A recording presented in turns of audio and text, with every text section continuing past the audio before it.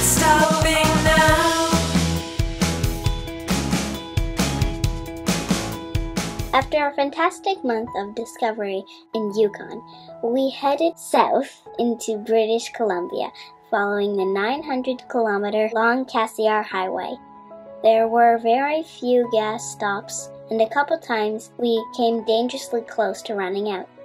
We spotted a sign for Jade City, which is a tourist stop specializing in jade and other rare minerals. We bought a couple trinkets for friends and hand-picked a small bag of our favorite pieces of raw jade. There were signs of massive forest fires, which had burned in the past years. Further along near Iskut, we stopped at a quiet campground for a couple of nights, and were so happy to find a couple of other kids and a huge litter of 9 puppies to play with.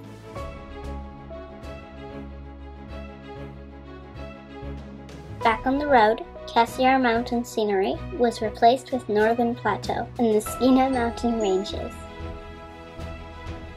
We met many black bears, a red fox, porcupines, and lots of hawks.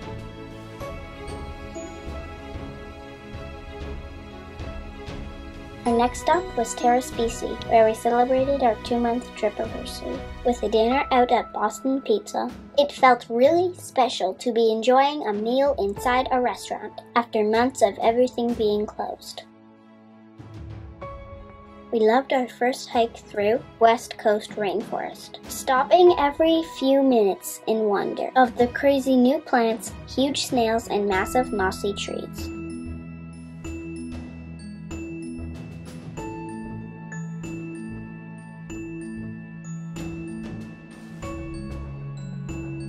At the seashore, we explored the tide pools and played with huge bull kelp, which had washed ashore.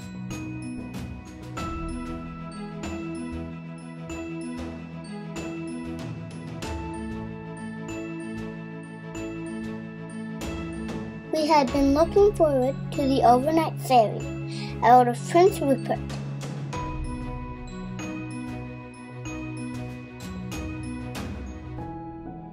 The Inside Passage, as it's known, travels through the islands of the Cariboo Coast and holds promise of beautiful views of the coastal rainforest and the wildlife which calls them home.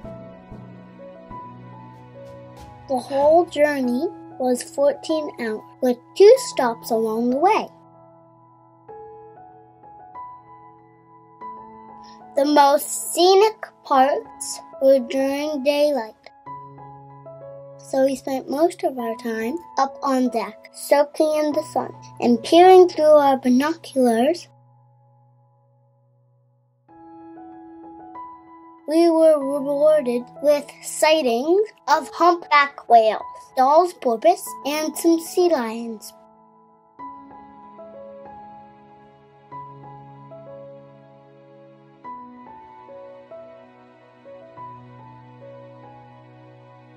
The mountains were lush and green, and the water was calm. We all slept well, at least compared to the overnight ferry to Newfoundland last year.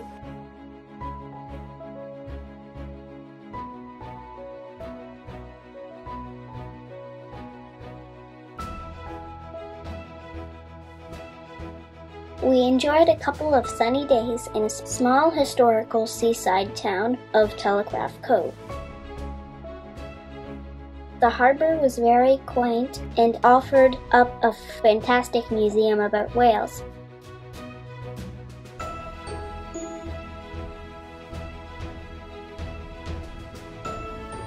We enjoyed ice cream and explored the touristy shops.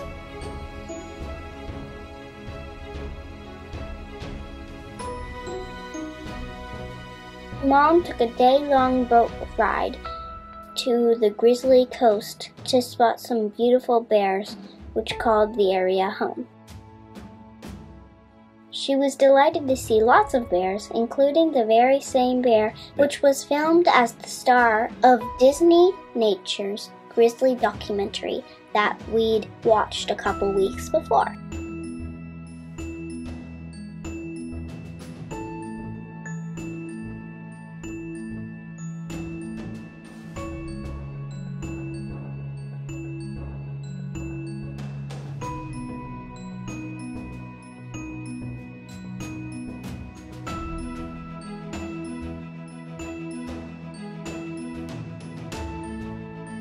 We had spent a week moving every day or two, and we were looking forward to the 2 weeks in one spot, relaxing and soaking in the Pacific.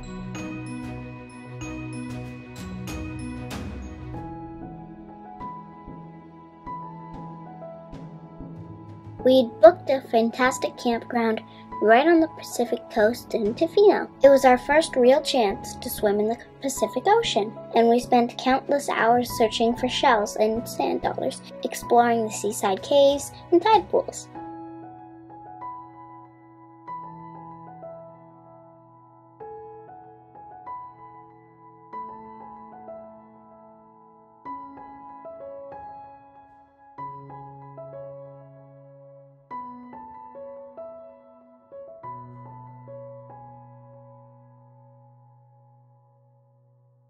The Rainforest Trail in the Pacific Rim National Park was incredible. We could see thousands of years of trees growing and decaying in thick layers. It felt like exploring a Jurassic Park movie or any of those pictures in science books that show what the Earth looked like millions of years ago.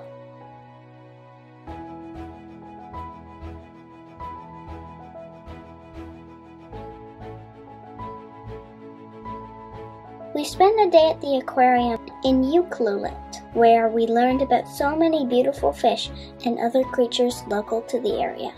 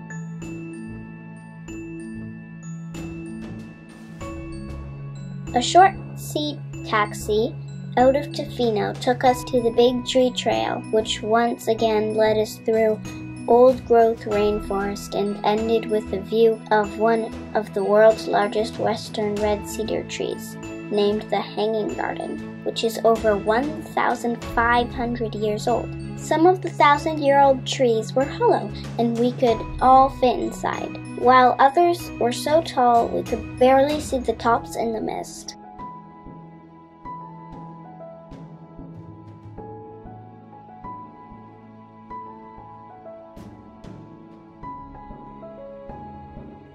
Dad celebrated his 40th birthday while in Tofino, so we planned a deep-sea fishing excursion. We chartered a boat and spent the day in search of salmon and halibut.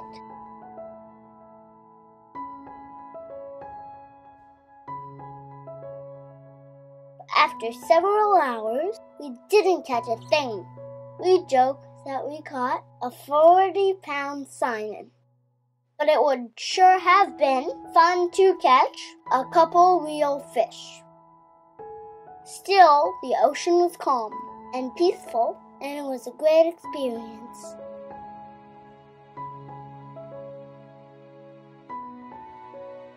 After a few hours of unsuccessful fishing, we tried our hand at finding some whales, and we weren't let down.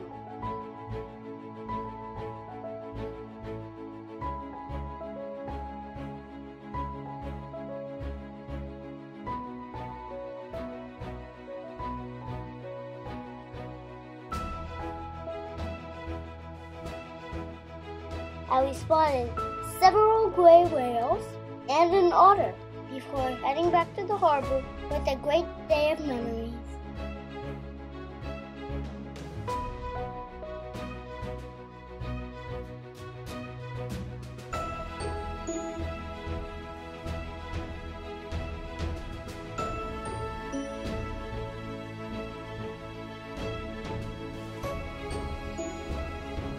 Our final stop on Vancouver Island is in the Comox Valley, where we enjoyed the final days of summer on the warm beaches.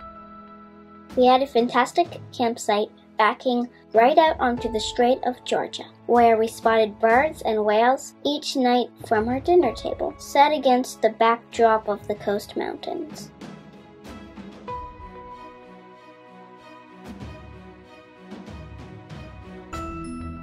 Found a ginormous crabback. I spotted this as soon as we went beachcombing, and it's super big.